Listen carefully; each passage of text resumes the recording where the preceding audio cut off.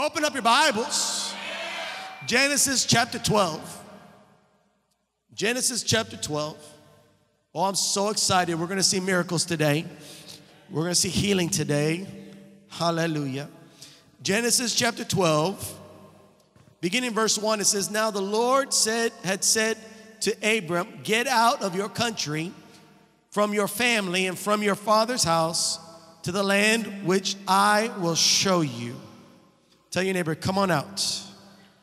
Verse 2, I will make you a great nation.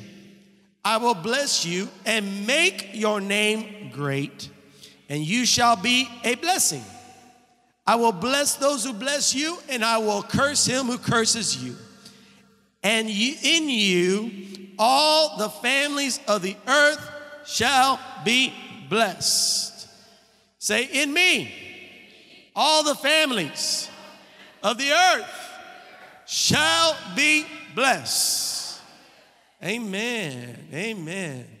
I remember I have a friend of mine who has a ministry in Mexico, and one of his churches is in the city dumps there. Literally, it's where they take all the trash, but there's families that live in that area, and they go through the trash and they recycle stuff and they make money that way. And so, of course, it's very poor, and my friend goes over there and ministers, and there's people that got a part of his church, and God gave him the ability. He had a missions in another land, maybe a few miles away from that area, and he had built these little cottages, these little houses in the back of the mission. And so in there they had, a nice area for a living room, had a kitchen, had bedroom, bathroom, just normal. And so there was a family there in the dumps, and he pulled them out of there and he says, listen, I want to bless you all with a new house. And so he took the family and he blessed them with one of the new cottages that they built. The family was overwhelmed. They were just so blessed. They've never been in a place like that. And so there they are living in this new cottage. And then when it came time for them to eat dinner, they went outside and they dug a hole, started a fire. And then the food, they cooked their food, but then they left it out and it ended up spoiling. And then in the house, they didn't know how to use, when they turned on the water for the shower, they had never seen that before. And everything that was in the house that was normal to the way we live was abnormal to them. As a matter of fact, they ended up destroying the house by the way they were living. Even though they moved out of their condition hadn't been moved out of them. And so it didn't matter if they were in a nice house or in the slums or wherever they were. They had a way of living that they were taking that way of living wherever they went. Now, the Bible says that when we come to Christ, we're new creations. We're born again. We're a brand new man. We are new in Christ. And being birthed again, born again in Christ, excuse me, it's not so that we can live the way we lived before. There's a new way that we're supposed to live. The old way lived by the sensual lust of the flesh, but the new way we live by faith in God. So the Word of God says we walk by faith and not by sight. Tell your neighbor, I walk by faith and not by sight. Tell the person behind you, walk by faith and not by sight. And so we walk by faith and not by sight. So the old ways of living and the old ways of thinking need to change. Because if we try to live this new life in Christ according to the old ways that we lived, it doesn't work. It just doesn't work. The old ways of living, we had what we had, but if we want more, we got to take it away from somebody. The old ways of thinking is that the only way up is to push somebody down. The old ways of living is there's not enough, so you better hold on to what you got and get from someone else. But that's a lie. The old ways of living, there's not enough time, not enough energy, not enough money. But that's a lie. If we're looking with our eyes, then yes, we'll accept that and we'll live in the fear of not enough. But when we walk by faith, we begin to see the riches of the glory of God, that there's more than enough. There's more than enough to bless everyone in this world. And so when we turn our perspective from instead of looking at us and our strength, and we begin to look at God and His strength, the limits come off of our life. It's why Paul, he said, and my God shall supply all your needs according to what you have in the bank. How strong your job is, your salary. No, according to His riches in glory in Christ Jesus. And so there's no limits to your life anymore. The only limits in your life are the limits that you place upon yourself.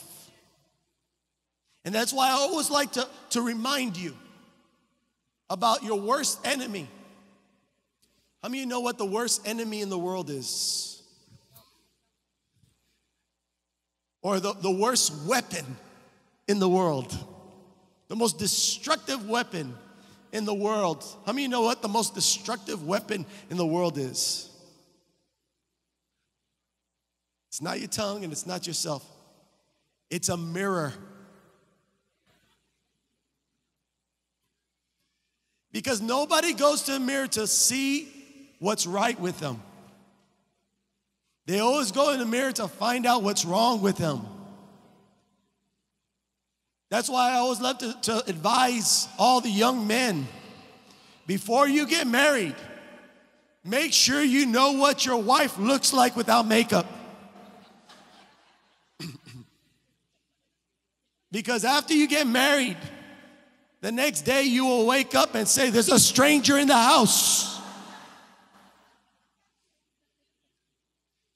Trust me, if your girlfriend takes longer than 5 minutes to get ready, she got some major construction going on.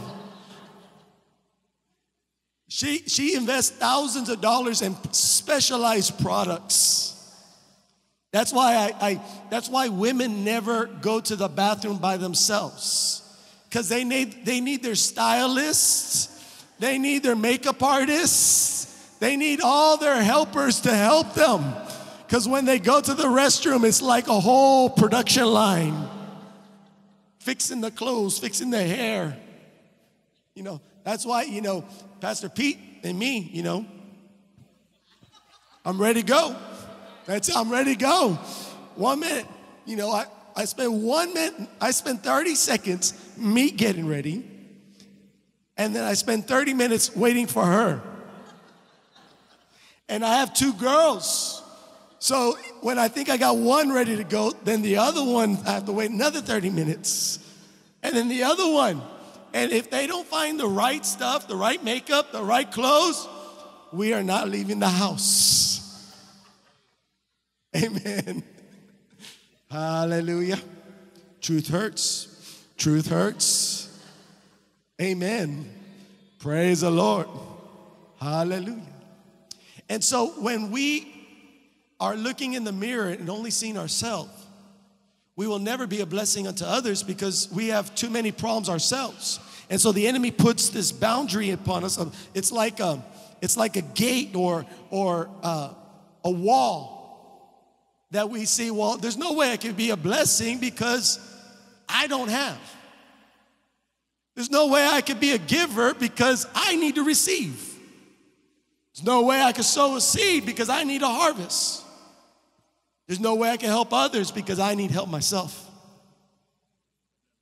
But if we will turn our perspective and stop looking at ourselves, stop looking at what you do not have, and start looking at others, and begin to pull from the resource of heaven to provide for their needs, you will see that not only will God bless you, but he'll make you a blessing.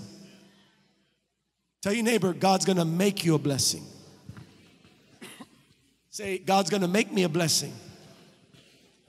Now, when my children were smaller, I would tell them, sit down, and they would go running. And I would say, Glory, stop, sit down. And she would look at me, and she might take one step to the chair, but then she'd get distracted and take off running the other way. I know none of your kids are like that. I'm just talking about mine. She's 16 years old. This was yesterday.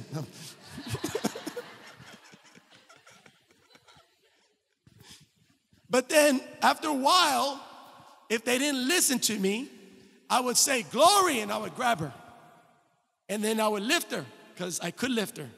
And then I would put her on the chair and sit her on the chair. And I would say, don't get up. What did I do? I made her sit down. I want to tell you that God's word says that he's going to make you a blessing. He's making you into a blessing. Why would God make you into a blessing? Because God sees the struggles of life and the pains that are in this world. And so he uses a person like you and like me who know their God to pull down the blessings of heaven so that the world can receive the blessings of the Lord. If they don't know God, they need someone that has connection with God to tell them about God. That's why healing, God anoints your hands to heal, to go and heal those that don't know him, heal the sick, bring salvation to them. The Lord loves the world. God loves the world. And he doesn't want anybody to suffer. He doesn't want anybody, but because of man's ways, it's not that they reject God, they just don't know God. But we know God, amen? Hallelujah. You know God. And how are they gonna know God? When you begin to step out and say, God, make me a blessing. And I'll be a blessing to them, amen? Hallelujah. Hallelujah. Say, there's more than enough. Say, there's more than enough. There's more than enough.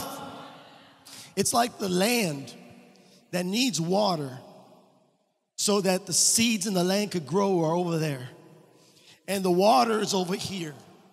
And there needs to be something that will bring the water from there to water the land over here. We are the one that are supposed to be used by God to receive. Matter of fact, Jesus says, out of your belly will flow rivers of living water. We are the ones to connect ourselves to God, to receive the healing power of God so that this land can be healed again. It's through our relationship with God. And I want to tell you, people of God, God called you for purpose. God called you for destiny. There's a plan and purpose for your life, and you're going to be used to change the world.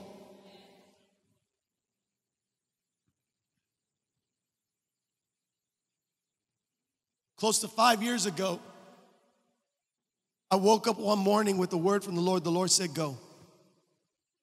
I didn't know where I was going, but the Lord said, go.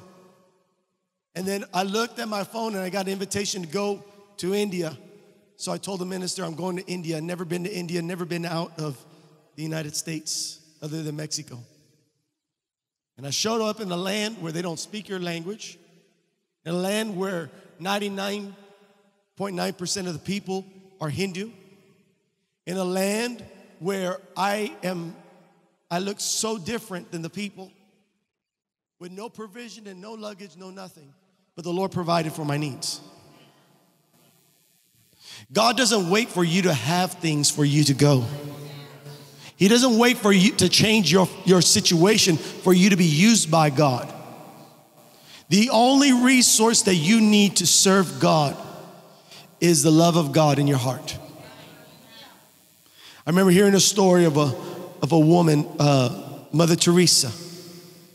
She stood before the whole United Nations, and They were honoring her for her life of giving, how she took care of the poor, and she cleansed the leper, and she showed the love of God to people all over the world.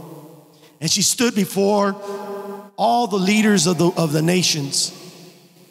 As they gave her this award to recognize her life of service, she looked at the leaders, every president, every governor, every diplomat, and she said, if you don't want the orphan children, give them to me, I will take care of them. She said, if you don't want the homeless, give them to me, I'll take care of them. What was she doing? She didn't have money, but she's never had money. She didn't have space for them, but she never had space for them. Here's a woman who didn't have anything, but yet she was somehow able to be a blessing to millions of people all over the world.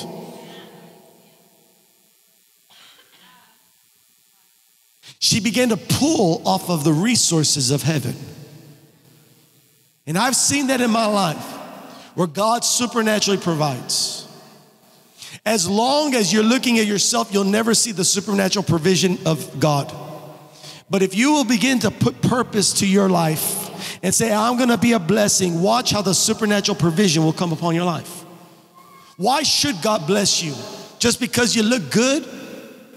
Just because you came to church and you sang a little louder? No. God will bless you to be a blessing. Put yourself in position to be a blessing. I've been seeing how real this is. I've been talking to people about this new understanding of perspective of seeing myself. For myself, it's very difficult for me to go ask for help. It's very difficult if I had a need at home. Maybe I need to pay the light bill or needed money for food. It'd be very difficult for me to go to somebody who might have and just say, could you help me? Just very difficult. There's something in me that makes it very difficult. But when somebody else has a need, it's very easy for me to go to somebody else and help them to help my brother. There is a strength and anointing to connect you to be a blessing to others. Put that cap on there. It's very easy for me to take and to give. But for me to take and keep, can't. Why? Because my heart won't let me. But it's very easy for me to receive and to give. The Bible says, give, and it shall be given unto you, good measured, pressed down, shaken together, and running over, shall man give unto your bosom. When you begin to step into the life of being a giver, being a blessing, letting God make you into a blessing, He will make sure that others will come and be a blessing unto you. You will lack no good thing. And so put yourself in the position of being a blessing. Be a part of the preaching of the gospel. Where do you start? Start with your tithes and your offerings. Go there, Malachi chapter 3. Go and open that up again. Let me drink some more.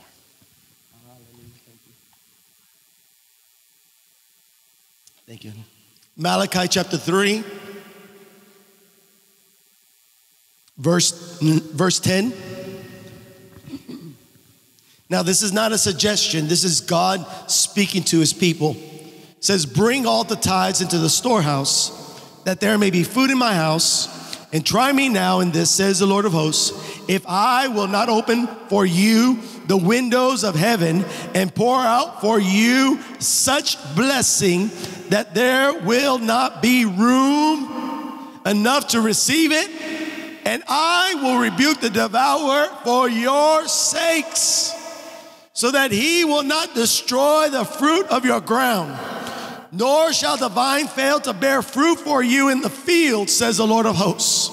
And all nations will call you blessed, for you will be a delightful land, says the Lord of hosts.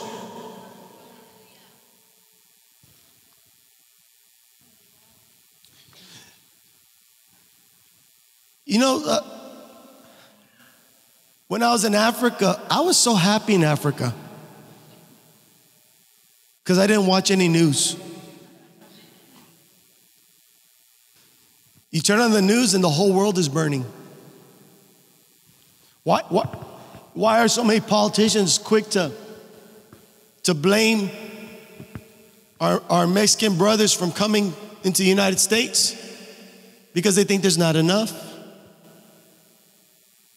They're taking our jobs, they're taking our money, they're taking our health care. They're taking. That's a lie from hell. Even if you put the numbers to it, they're giving. We got such a deficit of workers in the workplace in the United States, and got more people retiring. You need I believe 15 workers per person retiring just to sustain the social system here. But we have a deficit because we killed so many kids over the past couple of years that should be working today, but we killed them in abortion. And the only reason that our system works is because people from other countries will come and help us in the places where we are weak. I don't want to go into politics. Amen. But when we put ourselves to be used by God, the windows of heaven will open up. And there's going to be a blessing that's going to come upon your life. And because of that blessing, you're going to be so blessed that you're going to be a blessing to others. God giving you divine, supernatural ideas. Favor God upon your life. If you will get your life right in your area of your giving, you won't have to work things through. God will work things through for you.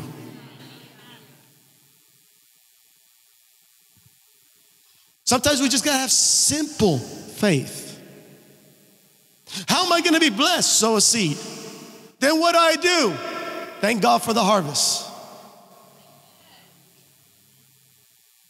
Always trying to make things happen. Why don't you just use your faith that God will make things happen? Do you know how the baby grows in the womb of its mother? How the bones are produced and how they grow in the wombs of the mother, and everything is in its perfect location? Do we know how the seed grows in the ground? Can we go to the seed and will it to grow? Matter of fact, the less you touch it, the better it'll grow. Can't we just have simple faith in God when He says, as long as the earth exists, seed time and harvest shall always be? Can't we just have faith in God that His word says that when you honor God with your tithes and offerings, that He'll open up the windows of heaven and pour out a blessing upon your life, that there's more, that you will not have room enough to receive it? When I lay hands on the sick, all I have is hands. But Jesus comes upon these hands and releases healing upon the sick. I can't heal a cockroach, but Jesus in my life heals the world. Tell your neighbor, simple. Just honor God. Trust God. Put yourself in a position to be a blessing. We got to start using our faith more and more and more. Amen. I mean, I'm already seeing this church. We got some empty space over there and behind us. And I believe we have enough chairs to fill all that empty space. So Pete, next week, just put all the chairs out. We're just gonna use our faith.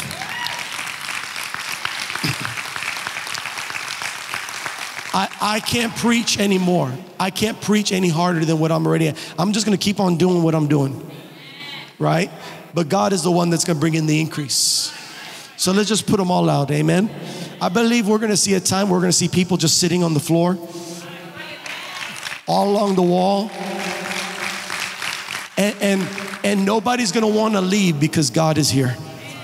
Amen. I believe we're gonna see that, amen. Amen. So we're gonna use our faith, amen. Why? Because our brothers need to grow with us, amen. Because you guys are all blessings, amen. And so we need more blessings here in the Word of God and becoming a greater blessing in Jesus' name, amen. Hallelujah. Honor God and watch how God will honor you. Be a blessing and watch how God will make you into a blessing so that you'll bless others. Amen. You can never outgive God. I've yet to meet someone that says, you know what? I went broke. I gave all my money to God and I'm broke. I've never met that person. I've never met a person who chose to honor God that didn't have a smile on their face and was so excited about what God was doing in their life and God was getting ready to do in their life. Amen. The Lord is faithful. He is faithful. And understand this, you're not giving money to Kevin. You're giving money to Jesus. Amen. That way, whenever God speaks to you about giving in one way or another, you never look at the person and say, oh, you know, this person disappointed me because they didn't do that. No. You're not giving to me, you're giving to Jesus. I can't supply any of your needs, but God can supply all your needs. Amen. I am just a man like you, filled with the Holy Spirit, being used by God. Amen. The same blessings that the Lord blesses me is the same blessings He'll bless you. Amen. This is the way I live, and this is the way I encourage every one of you to live. Amen. And you will lack no good thing. Tell your neighbor, I'm not going to lack any good thing. Hallelujah. Hallelujah. Praise God. Praise God. Do you all receive that word today? Can we give God praise?